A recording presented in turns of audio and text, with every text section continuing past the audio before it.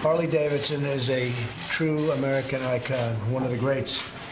Your motorcycles have carried American service members in the war and the wars. They take care of our police officers, and I see it so often.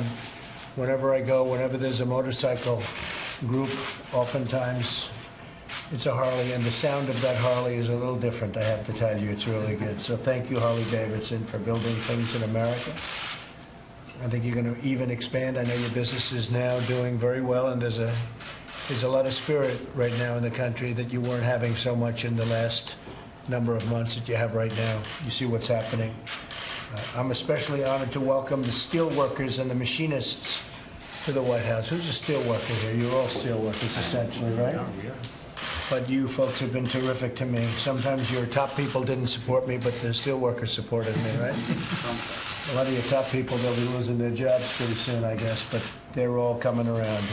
We're getting them. But the workers supported us big league. We want to make it easier for businesses to create more jobs and more factories in the United States, and you're a great example of it. That means we have to make America the best country on earth to do business, and that's what we're in the process of doing. We're redoing NAFTA. We're doing a lot of our trade deals, and we're negotiating properly with countries, even countries that are allies. A lot of people taking advantage of us. A lot of countries taking advantage of us, really terribly taking advantage of us. We had one instance in Australia. I have a lot of respect for Australia. I love Australia as a country, but we had a problem where, for whatever reason, President Obama said that they were going to take probably well over 1,000 illegal immigrants who were in prisons, and they were going to bring them and take them into this country. And I just said, why? I just wanted to ask a question. I could ask that question of you, why? 1,250, could be 2,000, could be more than that. And I said, why? Why are we doing this? What's the purpose? So we'll see what happens. But, you know, a previous administration does something, you have to respect that. But you can also say, why are we doing this? That's why we're in the jams that we're in. And you guys, especially the steelworkers, understand what I'm saying, right? So I just, you know, we have some wonderful allies, but we're going to keep it that way. But we have to be treated fairly also. We have to be treated fairly. In this administration, our allegiance will be to the American workers and to American businesses like Harley-Davidson. And we're very strong. In the 1980s, and I remember this, you were victims of trading abuse, big trading abuse, where they were dumping all sorts of competitors all over the place. And Ronald Reagan stepped in, and he put on large tariffs.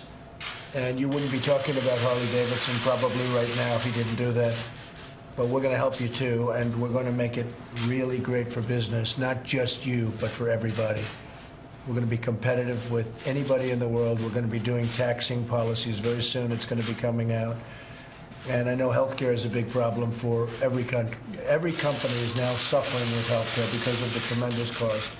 And that's one of the things that we're working on hardest, that and tax policy and tariffs and trade. So I think you will be very happy. It's an honor to have you at lunch. I really appreciate your support.